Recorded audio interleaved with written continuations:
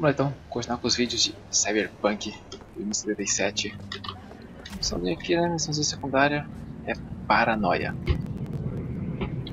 Tá, qual é o apartamento de Perales? Tô indo. E aí, vai conseguir não? Aqui. Vê, pode subir. Valeu. Calma aí, né? Não sei quem é, velho. Não quer não.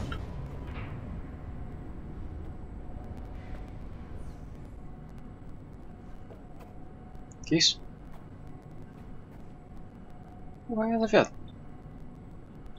É cheio de bug, mano. Caraca, eu acho que deve ser coisa da rua. Não sei. É bom te ver de novo. O que rolou? Vem, o Jeff vai te explicar tudo. Ele tá se preparando pro debate. Eu adiei todas as reuniões fora do escritório hoje. Escritório, no caso, é aqui, pra ninguém incomodar. Estamos falando do marco da minha Interrompeu plataforma. o quê? Não estou na real? fazendo um retorno só porque a Você Nike... já vai saber. Não estou chupando pau de ninguém pra enfiarem tudo no meu cu. Tenho que ir. Resolve tudo aí, Isso, depois a gente. gente acende a velhinha. Tá. Vê, que bom que pôde vir. Jefferson. Senta, por favor. Vou explicar por que pedi pra você vir aqui. Invadiram minha casa, mas não foi qualquer invasão. Tá, então foi como? Alguns dias atrás, no meio da noite, alguma coisa me acordou. Um barulho. Peguei minha pistola e saí do quarto. Vi um estranho. Pareceu que ele ia tentar reagir. Então puxei o gatilho. Acertou ele? Menor ideia. Tudo começou a girar e eu desmaiei. Nenhum sinal dele no dia seguinte. Quero que você encontre ele e descubra o que queria. Já ligou pra polícia? Acho que A não. gente não quer fazer alarde nenhum, sem chamar atenção. Você sabe, a polícia de Night City é cheia de gente que adora um faz-me rir. Se a gente denunciasse, eles iam vir em cima da gente, igual urubu. Sem polícia, saquei. Claro, nós relatamos o ocorrido à SSI, nossa segurança privada. A segurança conferiu? Falou alguma coisa? É aí que a coisa fica um pouco estranha. Eles disseram que não tem sinal de invasão nem de disparo. As câmeras não pegaram nada. O guarda lá fora disse que não viu nem ouviu nada. Disseram que o Jeff pode ter tido só um pesadelo. Muito conveniente, hein? A Liz deu folga pra segurança pra eu poder te chamar. Tem um telefone flutuando ali, é isso mesmo? Exatamente, tem um telefone flutuando. Como é que era esse intruso? Não lembro direito, tava escuro. Ele tava usando alguma máscara, sei lá. Ou era um implante? Eu não consegui olhar muito bem pra cara dele. A Elizabeth também não viu? Eu dormi a noite inteira. Essa época de eleição acaba com a gente. E você desmaiou? Isso, logo depois de atirar. E depois? Nada, acordei na cama só de manhã com uma puta dor de cabeça. E como é que foi que tu voltou pra cama? Não lembro direito. A Elizabeth também não. Estranho, velho. O intruso levou ou quebrou alguma coisa? Não sumiu nada. Nem vi nada danificado também. Ele deve ter se assustado com o Jeff antes de fazer alguma coisa. E esse uniforme SSI, quem é essa gente? Estão no mercado há uns 15 anos. Tem muitos clientes. Se não me engano, foram recomendados por um conhecido. Você acha que a SSI está por trás disso? Duvido não, velho. Ou isso, ou alguém tá se escondendo atrás da SSI. Tem alguém em mente? O Eldon Holt? Ele matou o último prefeito. E ele tá logo atrás do Jeff nas pesquisas. Mas pode ser qualquer um, né? O Jeff tem muitos inimigos e vários poderosos. Dá pra fazer uma lista bem longa. Aham, saquei. Por isso que eu te chamei, V. Preciso que descubra que merda tá acontecendo. Mais alguma coisa que queira me contar? Ou que acha que deveria? Não, é só isso mesmo. Liz?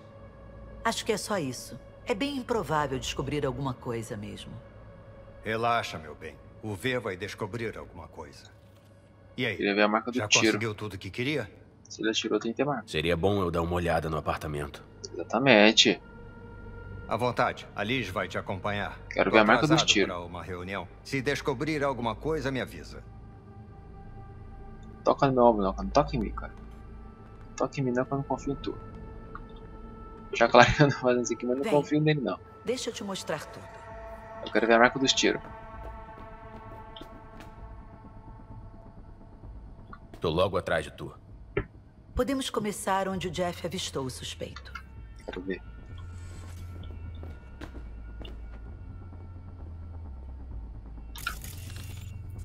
Pô, aquela câmera não pegou nada, velho. Às vezes, tudo isso me cansa. Política? Até agora conseguimos recusar ofertas para trabalhar com a Night Corp, a biotécnica, a Arasaka. É, até agora. Se o Jeff conseguir se eleger sem dever para ninguém, favores ou sei lá, seria uma grande vitória. Que coisa horrorosa, gente. Que coisa horrorosa. Parece aquele joguinho do Super Nintendo.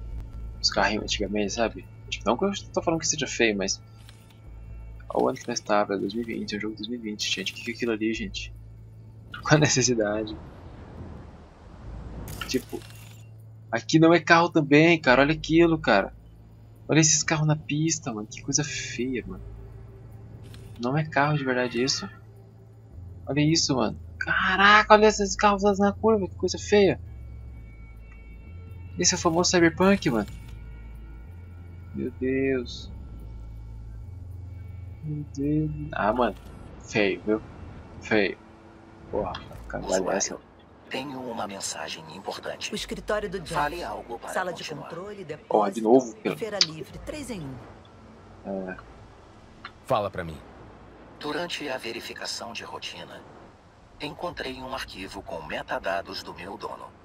Nome: Regina Jones. Regina? Usuário: peço para que me devolva ao meu verdadeiro usuário. Obrigado.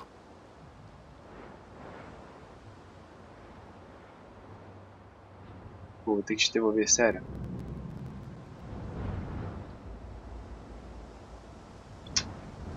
Tá, né? Ok, eu te levo pra Regina. Você é o melhor usuário que existe. Chun, você não conhece outro usuário. Sua memória foi apagada. Idiota. Curiosidade: existe 92% de probabilidade de Regina Jones lhe recompensar.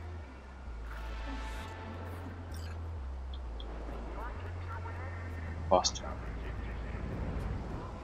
Caria. Tô afim de devolver a pistola não, velho.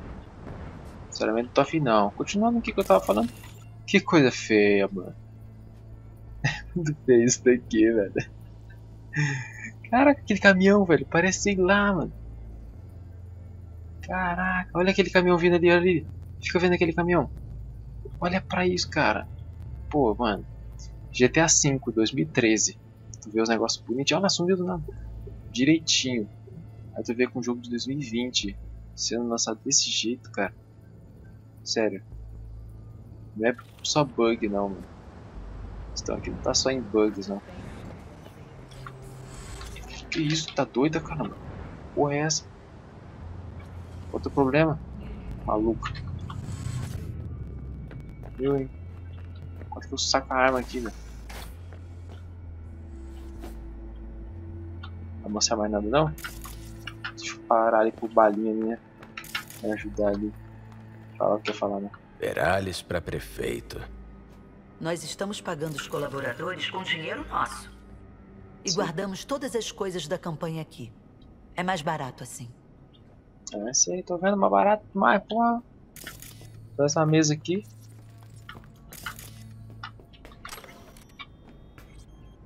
Essa é a máquina pessoal do Jeff. Duvido que você ache algo que tenha a ver com a invasão.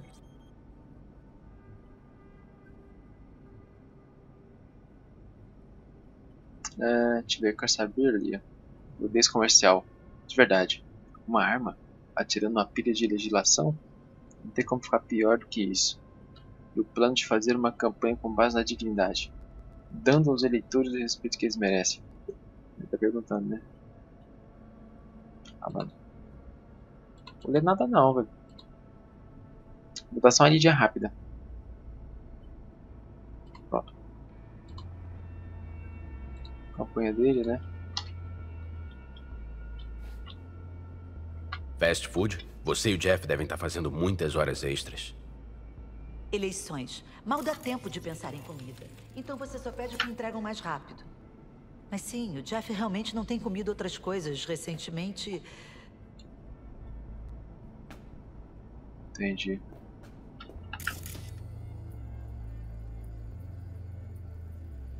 Níveis perigosamente altos de carboidrato, gordura e sódio. Caramba. Quero nem ver pizza, mano. Acabei de comer pizza. Olha lá uma olhada aqui. Aqui eu já acreditei um pouco na palavra deles aqui, sobre pagar pouco, sabe?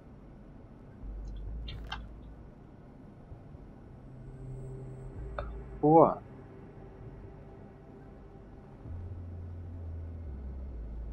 Ele sabe usar uma arma, mano. Que isso? Isso aqui.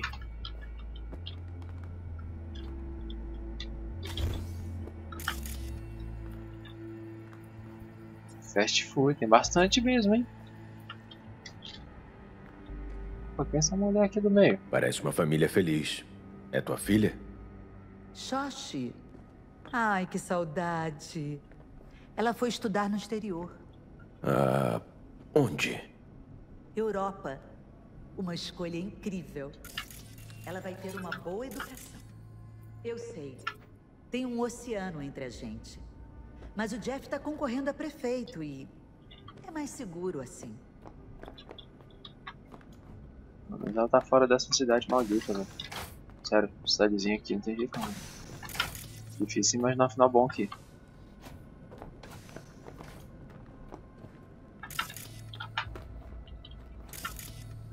Uma coisa aqui, velho.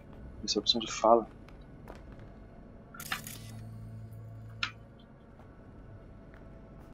Tipo, eu entrei aqui e apareceu a opção de fala.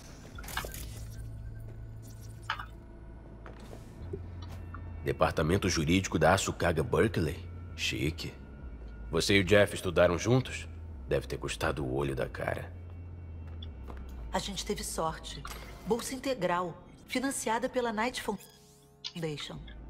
A instituição da viúva do Richard Knight. Eles ajudaram muitas crianças carentes com ambições.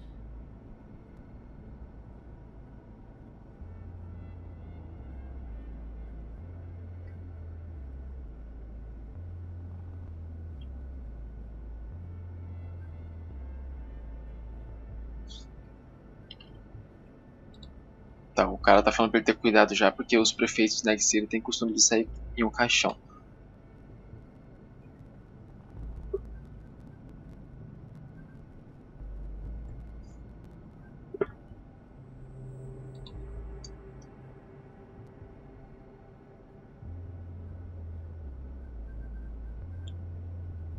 Ele mudou de ideia sobre demitir o Lee Patel. No momento estávamos de acordo de que ela precisava ir embora, e no outro, quando menciono o caso, ele diz não fazer ideia do que eu estou falando. Sinceramente, essa situação me abala bastante.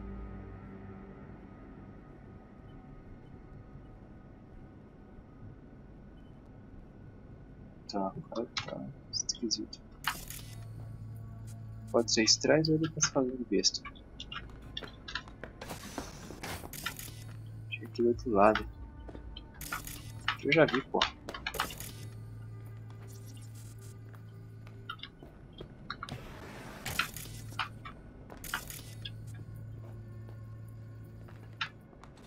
A arma aqui. A arma é do Jeff?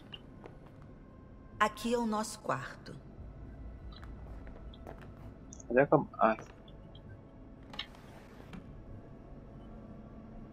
Notou alguma coisa de diferente depois da invasão? Não, acho que não. No que você tá pensando? O Jeff disse que desmaiou. Alguma coisa pareceu fora do comum? Roupa de cama, arrumação? Como se ele tivesse sido arrastado pra cama. Não, não notei nada demais. Posso dar uma olhada por aqui? À vontade. Ótimo. Vou dar uma olhada aqui, tá? Usa toda a minha... Ok. Banheiro. Banheiro, isso aqui? Isso é um quarto. Quem é que troca de roupa aqui, velho? Uma janelona dessa sem cortina. Troca de roupa ali. Foto do casamento? Paisagem legal. Eu queria rosas azuis. A gente pediu um caminhão delas. Rosas azuis? Caraca. Certeza? As rosas nessa foto estão meio vermelhas pra mim. É verdade, tem razão. Eles não tinham rosas azuis. Eu esqueci. Tu esqueceu a cor das rosas do casamento.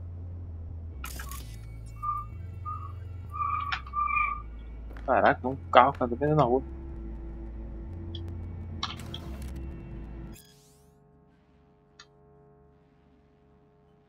Não foi isso não, velho. A Bíblia escrita ali.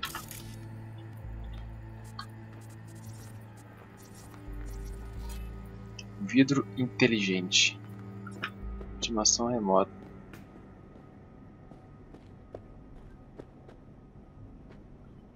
A televisão, né? Banheirinha. Deixa aqui, não vou pegar nada. Uma camisa no chão. O Jeff deixaria uma camisa no chão? Não me responder não? E aí?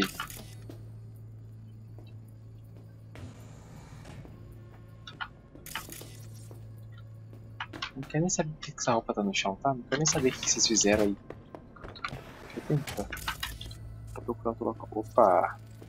Manchas de sangue. Não Isso limparam químico. isso direito. De quem é esse sangue? Teu? Tenho certeza absoluta de que não é nosso. Será que é do invasor? Bem possível. Ele foi acertado. Que sangue aqui que eu não tô vendo nada, cara. Sinceramente, o cara deve ter passado um paninho aqui, mas eu ainda identifico, né? Usado nas últimas 24 horas. Solução NH40H 30%. Solvente de limpeza detectados. Alguém tentou limpar isso aqui, hein? Ele invadiu sim, invadiram aqui sim. Eu tô do lado de lá. Invadiram. Buracos de bala? Alguém tentou tampar os buracos de bala, mano. Sério? Tá aqui os buracos de bala, velho. Tentaram tampar aí, ó. Tá vendo? Buracos de bala tapados. Alguém tentou tapar os buracos de bala. Nenhum de vocês fez essa peripécia, né? Não, claro que não. Calma aí, vamos lá. O Jeff saiu daqui, chegou aqui. Vamos supor que ele tá virado pra cá, né? Ele virou pra trás, o invasor tava aqui na reta dele. O buraco pegou aqui, o invasor tava aqui. Ele saiu aqui e atirou ali. Mas tá muito alto, velho. Esse Jeff também é alto, hein? O invasor que é alto. É, vamos supor que daqui ele tenha atirado aqui. Ou o Jeff tava vindo aqui, encontrou o invasor ali e tirou aqui. Não sei. Aqui claramente não, né? Vou despejar aquela escada, tô cansado. Só de olhar a escada já cansei.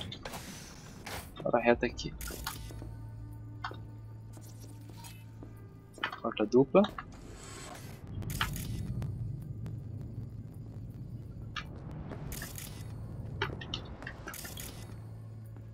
Opa! Volta aqui. Tudo aqui. Aqui é Pixie Asylum. Ó. Solução, mais sangue aqui.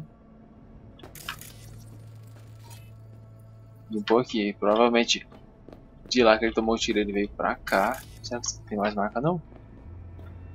Ele provavelmente esbarrou a mão aqui, velho. Apoiou a mão com sangue aqui. Aqui continua de sangue. tem aqui? Quebrou?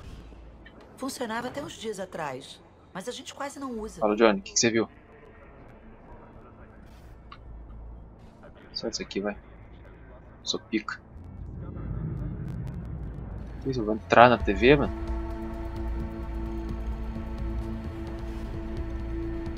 Será que tem uma parede do outro lado da televisão? O que foi isso?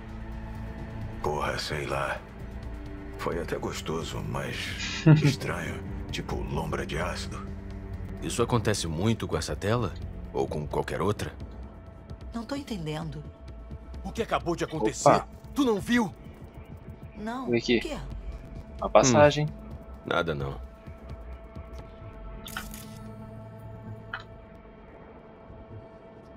Essa tela, velho. Tem alguma coisa aqui nessa tela.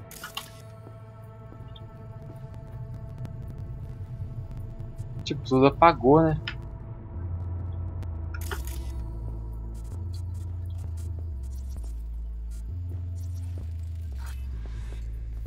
Tem mais sangue aqui.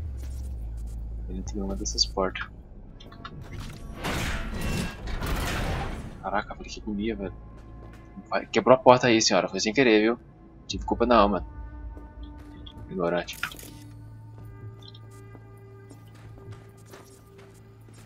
Mas que droga! A gente devia colocar sua segurança no topo da lista dos suspeitos, hein? Caraca, velho. Sabia, né isso? Eles violaram nossa privacidade. Filhos da puta de merda. Porra, minha casa. Tu reparou alguma coisa fora do comum, suspeita? Que eles traíram a gente, observando cada movimento nosso. Que esconderam um quarto secreto cheio de troço pra espionar no nosso apartamento. Então não reparou, saquei? Devem estar escondendo isso de vocês há um tempão. Muito tempo. Isso vai acabar. Não vou deixar esses malucos botarem o pé. Ah, minha cabeça. Calma aí, senhora. Tá Calma tudo aí, bem? senhora. Calma aí. Se preocupa comigo, não. Faz as suas coisas. O que tem aqui? Um óculos épico. E uma granada. Olha o sangue aí, ó. Kit de primeiros socorros. Remédios. O intruso zanzou por aqui depois que o Jeff encontrou ele? Tá Porra, falando viado. sozinho de novo? Cada vez mais, desde que um terrorista aí começou a falar comigo.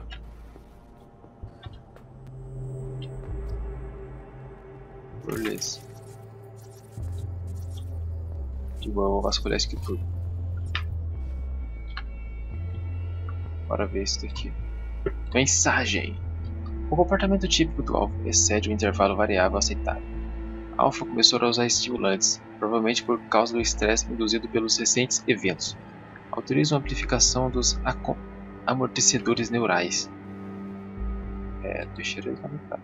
Apesar das objeções do chefe de segurança Wallace, o alvo Alpha contratou os serviços de um mercenário local. Eu, no caso, né?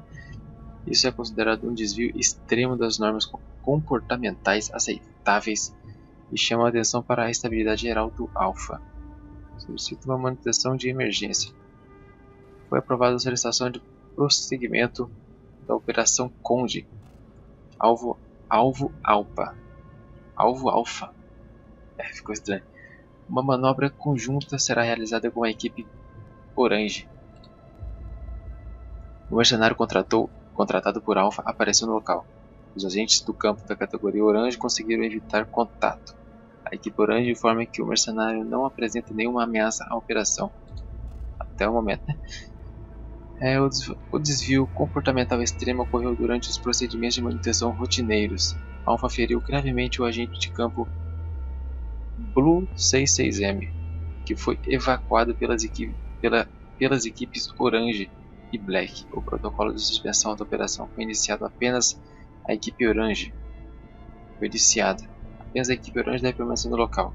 A equipe Black continuará observando até a retomada das operações normais, o que não acontecerá antes da auditoria e do resumo do relatório da equipe Blue.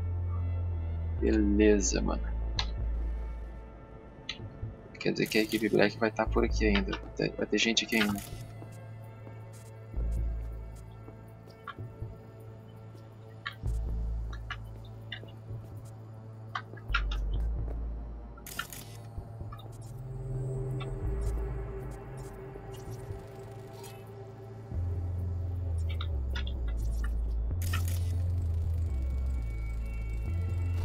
hardware esquisito.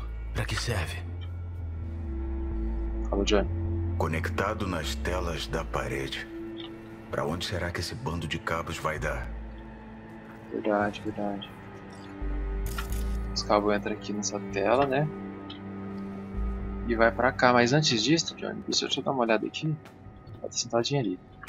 O que tem aqui, velho? Água de bebida. Vem cá, vocês não perceberam que tinha uma porta aqui não, seus burros? Porra, velho, tem uma porta na minha casa, eu vou querer saber o que tem lá dentro, né? Eu vou lá, bobeira? Rico é assim, né? Rico nem liga pro tamanho dos cômodos a mais. Tudo cheio disso.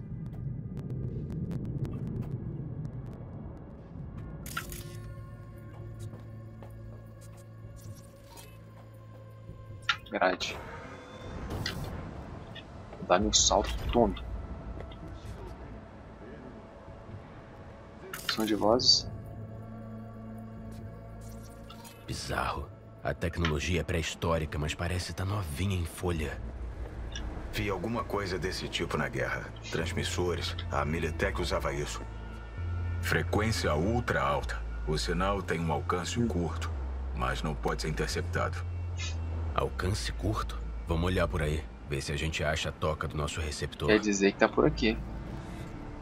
Muito bom, Jorge. Tô com o cara, velho. Aproximadamente 74 terabytes por segundo. Status da transmissão ativo. Receptor localizado dentro de 2,4 km. Você me fala que isso é pouco, cara? Dá licença, cara. 2 km é coisa, viu? É longe.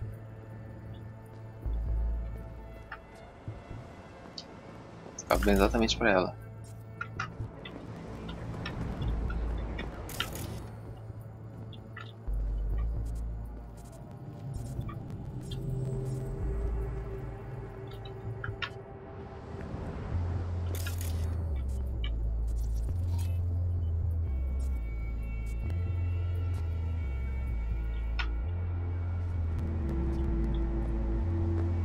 Encontre a origem da transmissão.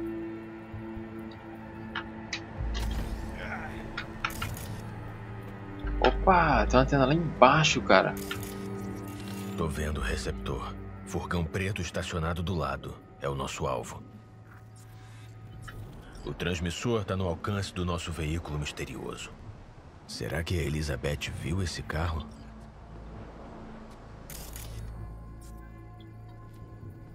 Vai bater um papo com a Elizabeth. Acho que pra não ter suspeitas, né?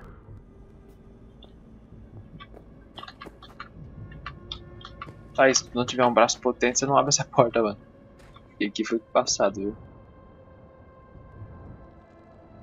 Liz, isso é bem maior do que imaginamos. A campanha toda do Jeff pode estar ameaçada. Deixa eu me preocupar com a eleição. Oxi. Só me diz o que você encontrar. Tem um transmissor no telhado.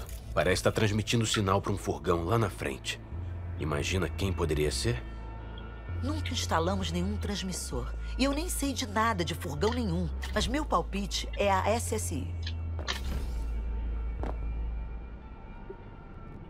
Eu não vejo outra possibilidade. Mas a gente ainda não sabe para quem eles trabalham. E o que a gente faz com o transmissor? Nada ainda. Deixa eu sondar o furgão primeiro. Vou ficar aqui. Mas não fala nada pro Jeff ainda. Pode ser? Tá, tanto faz. Eu vou ligar pra ele quando tiver uma parada mais certa. Tá bom. Só lembra que agora essa é a época mais agitada do Jeff.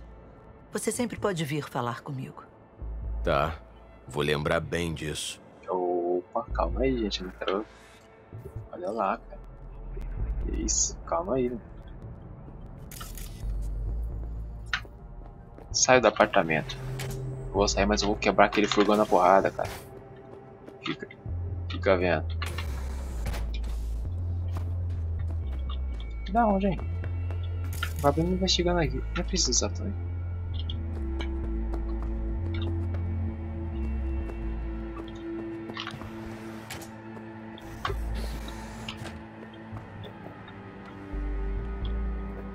Sai fora, esse tipo de missão aqui é muito, sei lá, velho, muito tensa, cara. Se eu aparecer dando um grito aqui, eu me assusto, velho. Quem não assustaria? Quem não assustaria? Sei lá, são todas sessões de suspense, é um buraquinho aqui. O que é isso? Série de ar, alto-falante? O que é? O que você acha da gente pegar o carro, ver? Esse furgão pode deixar a gente na mão. Porra, é essa andando ali, velho? Ela tá de pijama. Não é possível.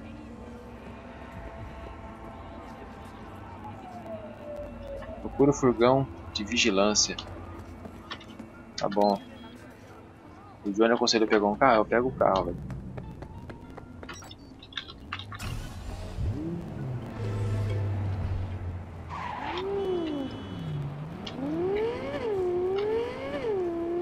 Lá como o Johnny pediu.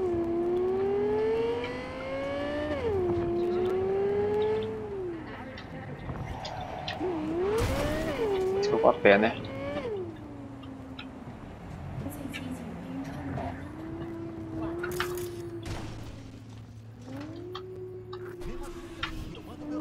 Sabia. Vamos descobrir já já.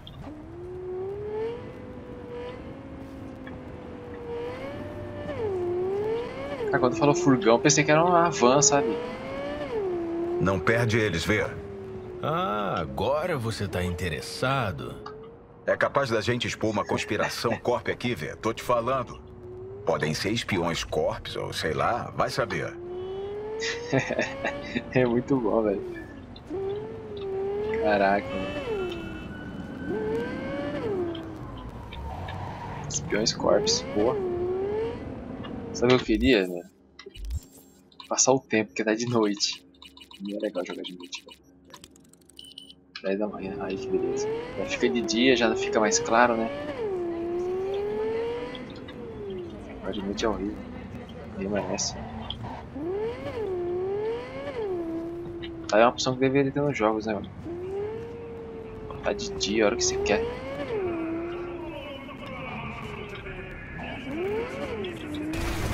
Anda à frente.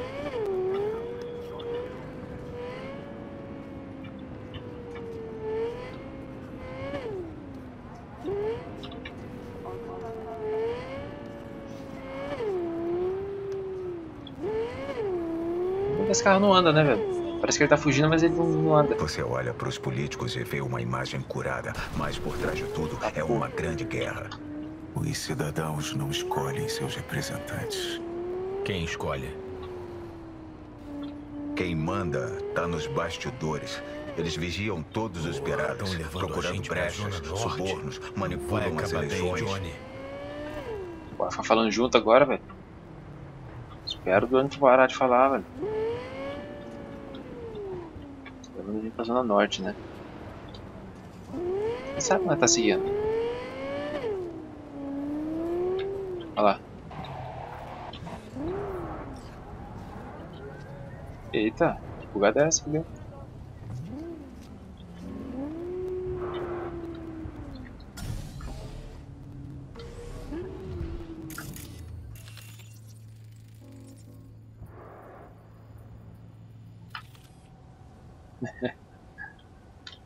Caraca.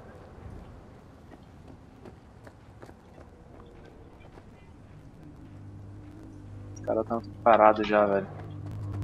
Tô esperando só eu entrar, mano. Vou tentar fazer um pouco diferente. Caramba. Vou fazer assim, ó. Pô, tem que pular, né, mano?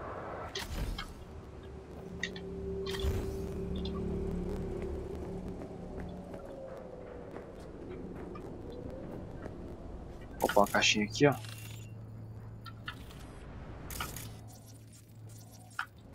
O cara tá esperando eu entrar por ali.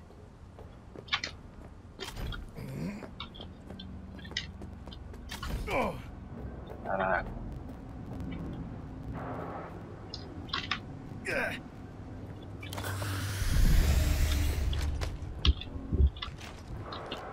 Sabia que eu sou do contra, mano. Vou entrar tudo por trás aqui, olha lá o cara correndo. Se posicionando. O bem é que eu entro nesse furgão aí sem eles nem ver, velho. Bugou comigo não, ué. Buguei, vamos ver onde tá os camaradas, velho. Olha o bug aqui, ó, que coisa horrorosa, velho. Bug de textura. O jogo não tá vendo nada ainda. Pior que detalhe pra mim é tudo, mano. O jogo vai ter o pior gráfico. Vai ter detalhe, cara. Tu ganha a pessoa com detalhe, velho.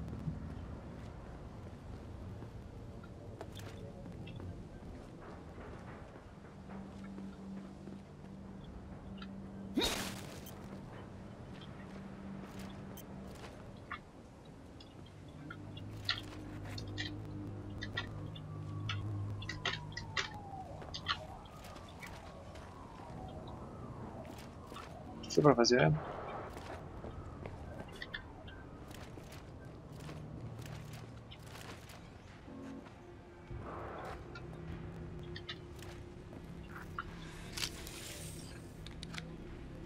Invadir. Tamo dentro. Nem a polícia de Night City tem Ai, que registro susto, melhor velho. que esse. Achei que era inimigo vindo aqui, mano. Fotografia, registro médico, Porra. vulnerabilidade à neuroplasticidade. É um banco de dados. Exame cerebral dos perales, moldes biológicos, neuroplasticidade. Cacete. E aquela merda? Aquela porra azul? Conexões neurais recentes. Eles não estão espiando, Johnny. Estão fudendo com a cabeça deles.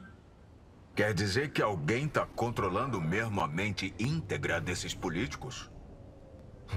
As manchas vermelhas são resíduos de memória no hipocampo. Tá vendo como elas somem no azul? Então, o que é isso aí? Estão implantando memória na cabeça deles, modificando as personalidades. O bagulho é sinistro, Johnny. Caralho, velho. Meu cu. Cara, tem outras cobaias além dos perales também. Bora, Isso. baixa os dados aí. Quem vier procurando atrás deles vai ser teu suspeito. Puta merda, estão apagando os dados. Detectaram a gente. Agora eles sabem que alguém invadiu o banco de dados. Imagino se eles sabem quem. Tá aí, velho.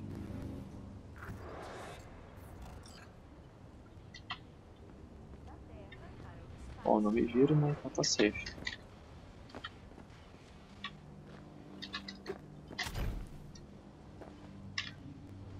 Caraca, acho que não dá pra sair não, velho. Bora ligar pra... Pra quem? Ligar pra quem? Elizabeth.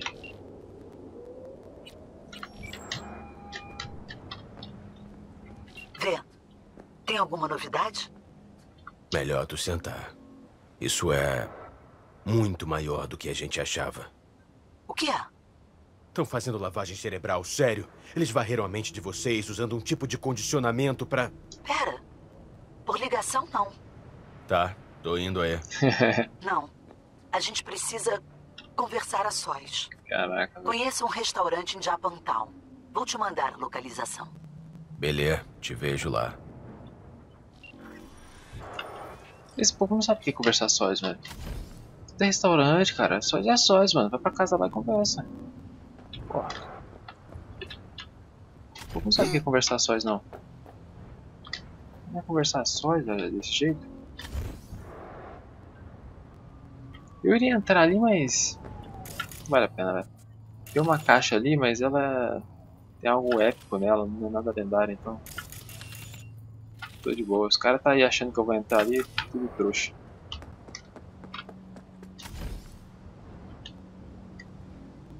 Eu não vou lá, né? Caraca, olha o parkour, velho. Fudeu. Morri. Meu Deus, velho. Caraca, mano. Aí ele morre muito fácil, cara, de queda, mano. Eu fico chocado com isso, velho. O bicho toma tiro na cabeça, em tudo que é canto do corpo. Pula de um prédio e morre. Caraca, eu fico impressionado com isso.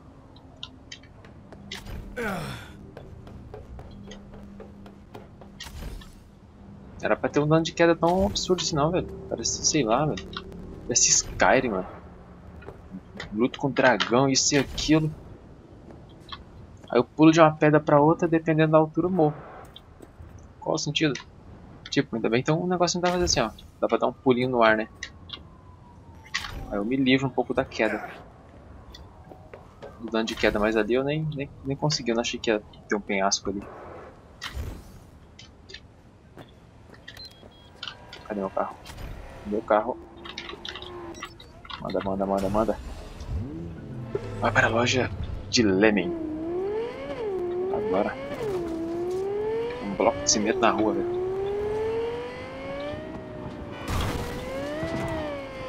Caraca, não teve um tiro, velho. Que maravilha.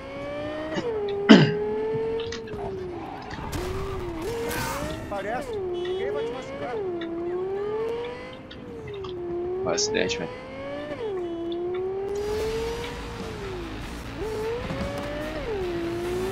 Só isso. Poxa, do nada eu tô com uma musiquinha.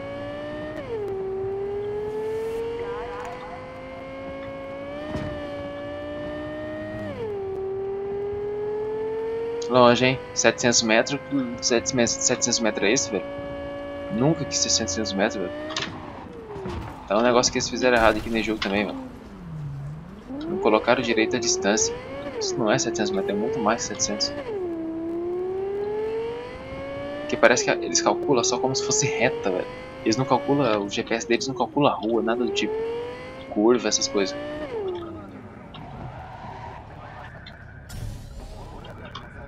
Aí, pô. Só essa curva que o GPS pediu pra eu dar ali já é mais de 200 metros. Pô, vou morrer de novo, né? Tá me zoando já.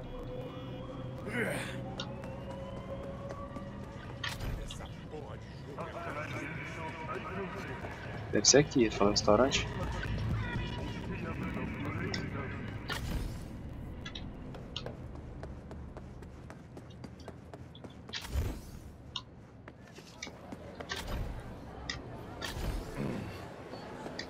Que bom que você achou um tempo. Tá, é aqui.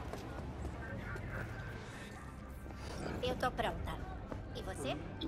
E aí? Pode sentar? Obrigada por vir.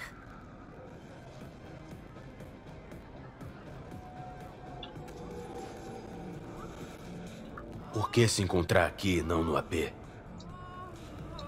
Porque tenho que confessar uma coisa. Em particular, sem o Jeff. Tá, manda pra mim. Desculpe. Tô muito nervosa, não consigo pensar direito. A gente se viu agorinha. Aconteceu alguma coisa desde então? Não, quer dizer, aconteceu alguma coisa, mas não recentemente. É uma longa história. Não sei muito bem como te contar, como começar. Relaxa, fica de boa. Tem um tempo que comecei a notar o Jeff se comportando estranho. A personalidade dele parece que tá Atirando em mudando papel, na minha né? frente, virando outra pessoa. Como assim? Ele parou de ler, esqueceu o nome do filme preferido. Até o gosto de música mudou da noite pro dia. Ei, você aí? Sim, eu tô falando contigo. Você está conseguindo... Uma vez eu disse para visitar o túmulo do irmão dele. E ele me disse que era filho único. Foi aí que vi que alguma coisa ruim estava acontecendo. Alguma coisa bizarra. Isso não só com o Jeff. Notou alguma mudança em você? Depois de um tempo, em várias ocasiões, meus amigos comentaram que eu estava um pouco estranha. Deve ter sido difícil. E foi. Sabe como é? É nessas horas que começamos a questionar a realidade. Então o tempo todo tu sabia o que eu ia acabar encontrando. Eu não sei quem, como, nem o porquê, mas estão mudando a gente. Aquele quarto secreto no nosso apartamento. O que tem? Tenho certeza que já vi antes, mas esqueci por algum motivo. Isso é horroroso. Não contou nada pro Jeff? Olha ele lá na televisão. Tentei, juro. Mas ele não acreditou em mim. Só riu. Disse que eu estava imaginando coisa. Ele veio com um papo de viagem que nós nunca fizemos. Sério. Ele contou com todo detalhe possível. Eu já estava quase acreditando nele. Você que pode ter esquecido. Será que eles apagaram a viagem da tua memória? Porra, eu já nem sei mais. Caraca. Tá me entendendo? Tu não me contou a história toda, contou? Vi um estranho no apartamento ontem de noite, mexendo nos monitores. Mas eu tava tão transtornada que eu nem sabia se podia confiar no que eu tava vendo. Então tu não fez nada. Eu não lembro o que aconteceu. Falei com a segurança na manhã seguinte. É estranho você ter falado direto com a segurança e não com teu marido. Eu achei que tava ficando maluca. Queria ver o que tinha nas imagens primeiro. Não tinha nada lá, obviamente, então o que eu ia contar pro Jeff? Aí eu recebi uma ligação no dia seguinte. E quem era? Eles. Seja lá quem forem. Tinha uma voz distorcida na outra linha. Ele nunca disse quem era. Eles te ameaçaram? Tentaram te chantagear? Disseram que eu estava em perigo, que se continuássemos atrás de problemas, o Jeff poderia sofrer um acidente. E aí, apagaram o registro da nossa conversa, como se nem tivesse acontecido. Eu te imploro, Vê, o Jefferson não pode descobrir nada disso. De verdade. A vida dele depende disso. A renda bruta dessas companhias está na casa de dezenas de trilhões de euros. A catastrófica cidade da Ucrânia passou por 90... Pode me dizer o que acha? E se tu tá dizendo só o que foi programada pra dizer? Só lendo roteiros baseados em pensamentos plantados na tua cabeça. Só sei que eu amo meu marido. E quero que ele fique seguro e feliz. Ou isso é o que eles querem que você saiba. Quer saber o que o Jeff vai fazer se tu Cara, tá contar mudando, pra ele? né? Conheço bem. Ele vai atrás disso sozinho. Ele não pode descobrir. Ele vai ficar arrasado. Mas que caralho, Elizabeth. Vai ignorar isso? Alguém fudendo com a cabeça de vocês? E que escolha eu tenho? Acabar morta? Ou ver eles tirarem meu marido dos meus braços? Tá me pedindo pra mentir pra ele? Vou dizer pro Jeff que a SSI estava espionando pro rival dele, o Holt. Você só precisa confirmar. E se eu não concordar? Você tem uma escolha. Só não vai ser você quem vai lidar com as consequências. Tu quer ferrar mesmo a SSI? Depois das ameaças? Sei lá, não senti firmeza. O que eles estão fazendo com a gente é uma coisa. Mas quando encontrou o quarto, não quero estranhos vigiando a gente enquanto dormimos. Isso é horroroso. E que diferença essa porra faz? Assumo toda a responsabilidade para tudo que a SSI fizer. Tô só pedindo para não envolver o Jefferson. Vou agendar um encontro no Parque da Reconciliação na programação do Jeff. Já que amanhã posso não lembrar dessa conversa, conto com você para não esquecer o que eu te pedi. Não vou, mas não prometo mais nada. Tchau, Vê. Ela prefere ficar com o marido que não é marido dela, é isso mesmo? Que papo louco, velho. Se continuar desse jeito aí. O bagulho é doido, hein? Não queria estar no lugar dela, não. Falando nisso, lapsos de memória, mudança de personalidade. O que isso te lembra, hein? Mas pelo menos sabemos o que estamos enfrentando. Não, isso é diferente. Tu viu? Eles estão modificando a mente deles de propósito. Pensamentos individuais. Até que o Perales seria um fantoche high-tech. Até na minha época falavam desse tipo de coisa. Flutuador de padrão cognitivo, manipulação remota de rede neural. Tá com cara de lavagem cerebral. Eles usam qualquer coisa para transmitir a parada. Sinal de TV subliminar, emissor de alta densidade na escova de dente. Tu nem imagina. Então, no meu lugar, o que tu faria? Tem uns arrombados por trás disso. Alguém tem que enfiar a pica neles. Mesmo arriscando a vida dos Perales? Sabe-se lá o que a porra de um fantoche de prefeito vai inventar nessa caralha. Mas Tu podia acabar colocando a vida deles em risco. Ou não. Decisão difícil, ver. Eu não vou deixar um prefeito, né? Eu tô pronta. Sei lá, velho. Que Tem bom algo que maior você achou um controlando tempo. eles por aí. Que bom que você Encontre-se achou um com tempo. Jefferson. Porra. Ah, que porra é essa aqui, velho? Que você achou um tempo. Caraca, eu quebrei tudo, velho. Que você achou um tempo. Foi mal aí, mano.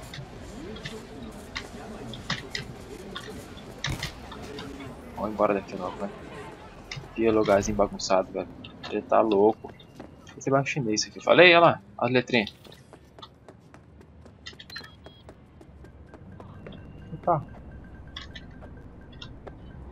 Aqui. Acho que beleza, hein? Vambora, mano. Vambora. ParaNoia ainda tá continuando a missão. Vamos lá. E é lógico que eu vou falar pra ele, velho. Que o cara não é mais ele, mano. Aí que é a graça. Aí eu falo, eu amo ele. Mano. Vai ser outra pessoa na mente dele. Vai ser duas pessoas desconhecidas ali.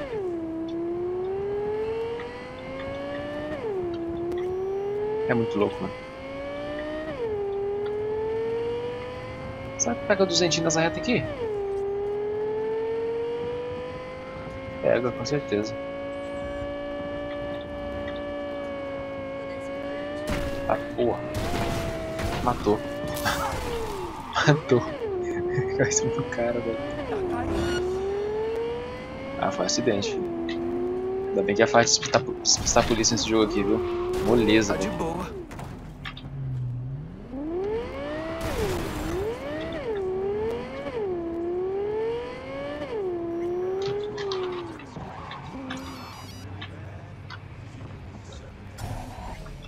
Vamos lá. Vou contar pra ele. Alô? Não interessa o que Ai, você caramba. vai falar pra ele, o que você pensa em fazer ou se vai fazer. Você não pode mudar nada. É o quê? A gente sabe quem é você. A gente sabe o que você é e também o que quer. Tá brincando com fogo. Fica aí de boa.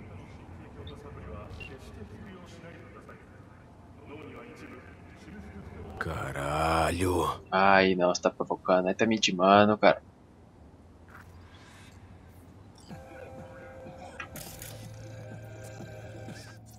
Aqui, a antena.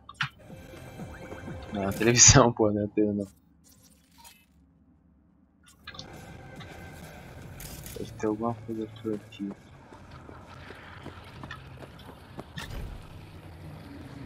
Olá, Via. Me intimou, tá me provocou. Agora que eu conto mesmo. Vou abrir a boca, vou botar a boca no tambor. Trombone. Vamos conversar.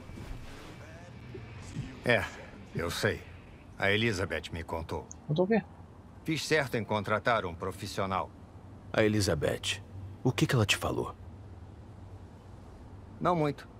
Só que a SSI estava espionando para aquele filho da puta do Holt. Você deve saber mais, né? Uhum. A SSI não estava trabalhando pro Holt. Você tá mais fudido do que pensa. Como assim?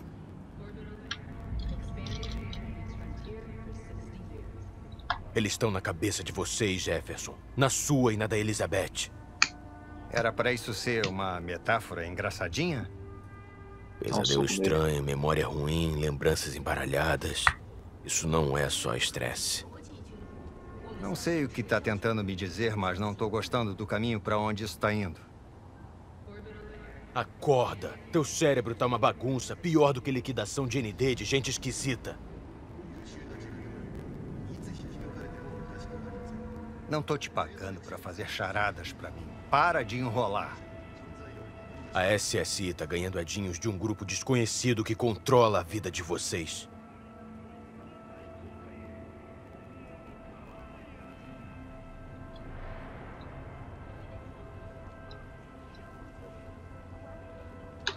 Alguém tá programando tu e tua mulher. Isso aí tá parecendo coisa de filme. Eu vi os exames do teu cérebro. Eles estão mexendo nas conexões neurais. Não é ficção, Jeff. Estão fazendo isso há um tempo. Contigo e com a Liz, editando memórias, gostos, visões e até crenças. Como é que eu não sabia disso tudo? Tu não pode nem mais confiar nas tuas memórias.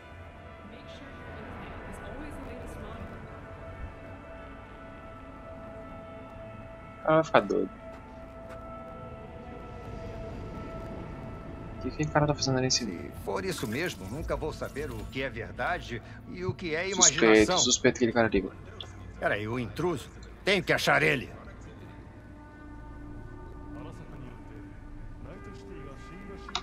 Não faço ideia como vamos atrás dele. Eu vou achar ele. Daí vou descobrir quem tá por trás disso. Mostrar para o mundo quem são esses cufrouxos e quem é que manda aqui.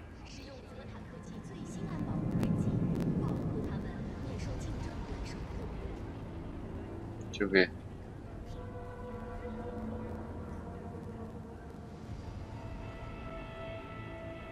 Eles podem aparecer se tu for paciente, esperar a hora certa. Ou usa teus poderes de prefeito, se for eleito. Contanto que tu não esqueça de tudo até amanhã.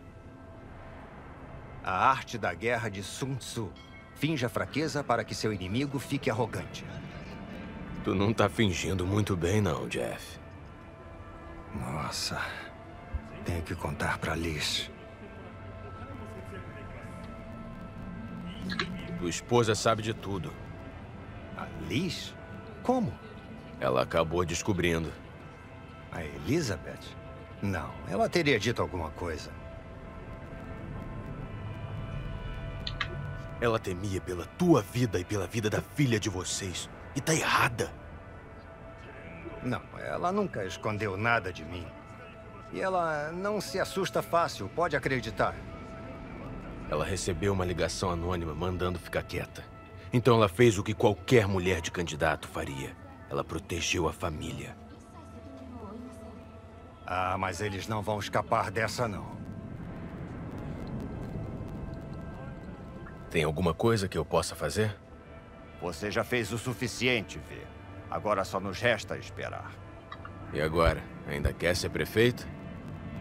Bom, eu não vou desistir. Eu não concorri só pra... Vou esperar uma oportunidade aparecer pra aí sim poder agir. E não é isso que eles querem? Eles vão ganhar um bônus. Mesma coisa com os seus Edinhos. Se cuida, V. Boa sorte. E boa noite. E aí, o que tu acha? Por algum motivo, eu duvido das pessoas por trás disso. Alienígenas. Ah, vai. Tu é muito neném pra lembrar disso. Mas há um tempo atrás, as pessoas falavam de IAs falsas no ciberespaço. Então, não são alienígenas. Não me interessa quem é. Só que esse cara aí decidiu chamar no braço. Meu parça.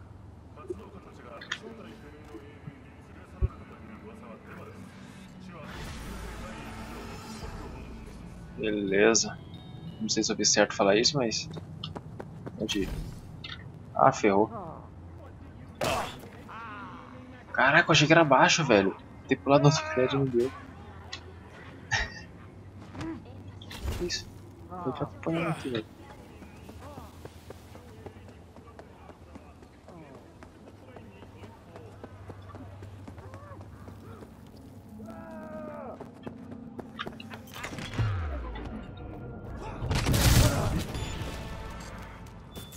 Conheço uma galera. Dá pra gente resolver. Eu quero minha mãe.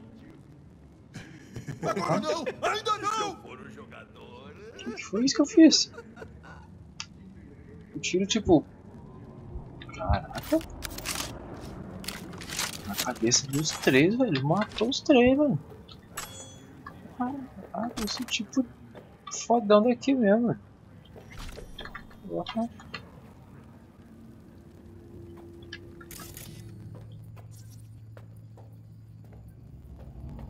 Impressionante. Porra!